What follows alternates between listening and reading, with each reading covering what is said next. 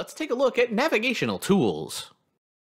Navigational tools are used to travel from website to website, as in surf the internet.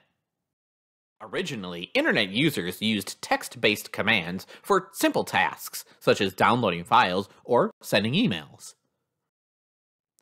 The graphical browsers changed all this by providing menus and graphics-based tools that allowed users to point and click. Typically, these browsers have menu options you've seen in word processing programs such as File, Edit, and Help.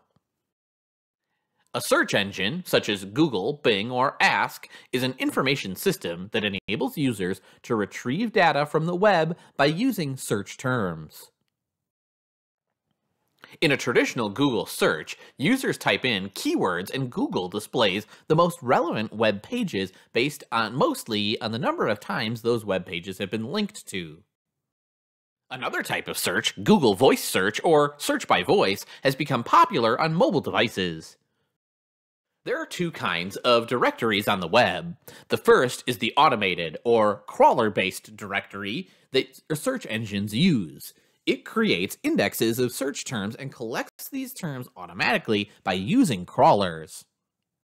The second type of directory is the human-powered directory. If you want your web page to be listed in a search engine's results, you have to manually submit keywords to provide a human-powered directory.